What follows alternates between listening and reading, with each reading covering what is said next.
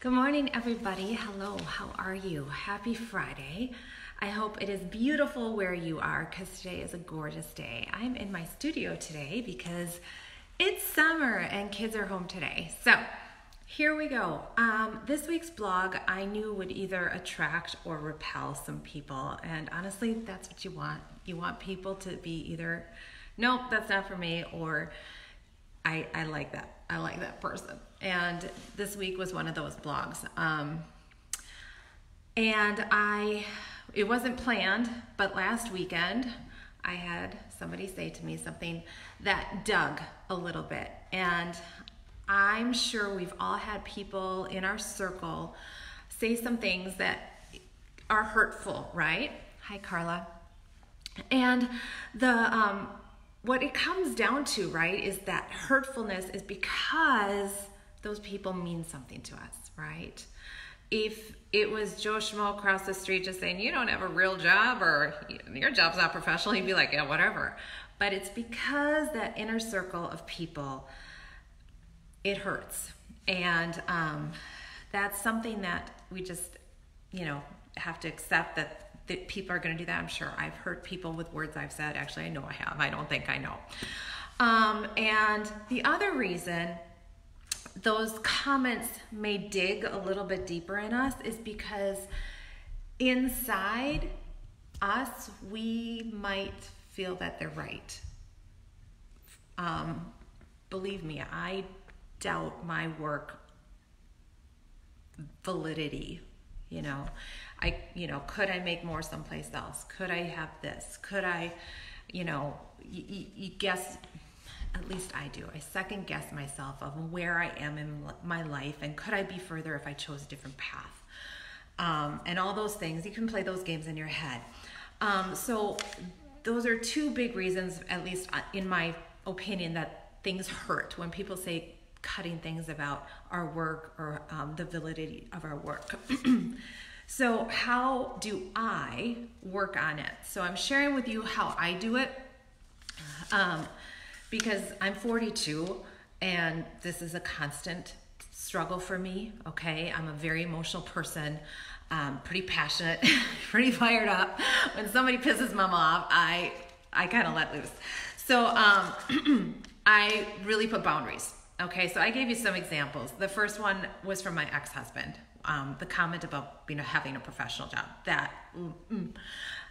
The one about sit yourself down in a corporate job for 20 years. That was my mom. That was really hurtful. I've been dancing all my life, but she's like, you need to get yourself a professional job and sit your ass there for 20 years and get benefits. Ouch, ouch.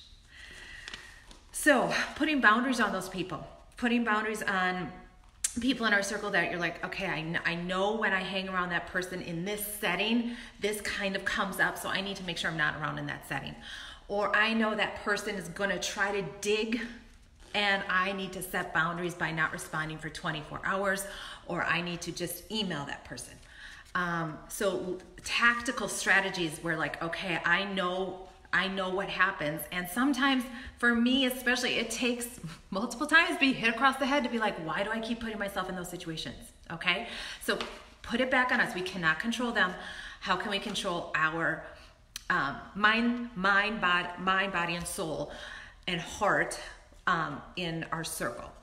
So that's what I do. I physically, my mom is more than welcome at my house, but I know that when I'm by myself with my mom, it's not the best. But if I circle myself with other people in the room, it's a little safer. Back to the inner belief of what we might believe about ourselves.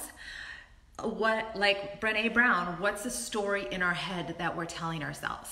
Okay, the cut about a not professional job. Do I sometimes believe that? Do I second guess, should I really get a real job? Like I'll say it to myself, maybe I should just get a real job. What's the story in my head that I'm telling? And then taking it the step further by saying, what evidence around me, what is the evidence around me showing me that that's not true? Okay?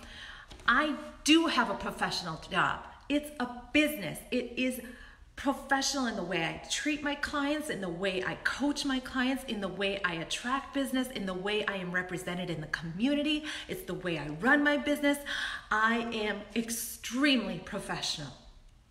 And I need to pick up on that versus the attacks from that source. So find the evidence in what's around you. You know, you could say you're broke, but are you? Okay, where's the evidence of that? Okay, maybe you don't have as much in your bank account, but the evidence, you pay your bills on time, you're able to give away, you donate, you, other things. Okay, now I just lost it, but the evidence of stuff around you, okay? So those are 2 big tips that I just want to help you there. Maybe you know them, maybe you just need to be reminded, but some other things. Now in the blog, if you go back and read that, on the bottom, in the very bottom, I say a special thing, or click on there. It's not the download, it's down on the bottom, like to share it with your people. There is a video from the Tony Awards. I'm sorry, I watched it twice and then I started crying the second time too, because it's so true. And I'm gonna give you 5 things that you can do right now. So that one, number 1 is surround yourself. And he says it so well. He's 73 when he accepts his Tony. I mean, come on. But he says, surround yourself with people that light up when you walk in the room. And I just like lost it, because I'm like, yes, those are the people you need to surround yourself with. Yes, they may light you up. People say surround yourself with people that light you up. And of course you want that. But when you walk in the room and they light up, that takes it to another level. And so when he said that, I just, oh, yes, I'm emotional about it. So surround yourself with people that light up when you walk in the room. Number 2, this one is a thing everybody tells you to do, and it's daily affirmations.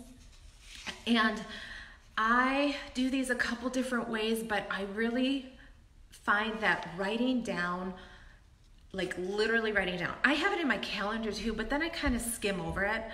But affirmations like, I am a successful business owner, raising blah, blah, blah, doing this, charity, giving this to charity, putting this, you know, whatever it is for you. It could be a short, simple thing. I'm a go-getter or something, but the more specific, and I write it out. When I write it out and I just fill up a page in the morning and just kind of meditate on that, and it's just meditating by writing it, that really does something for me.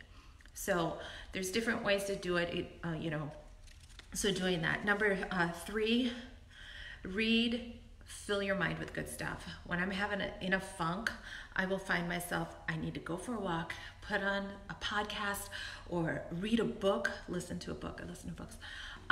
Just to get away from that toxic energy and just fill myself with, okay, what can I do next? Or I listen to a lot of business stuff.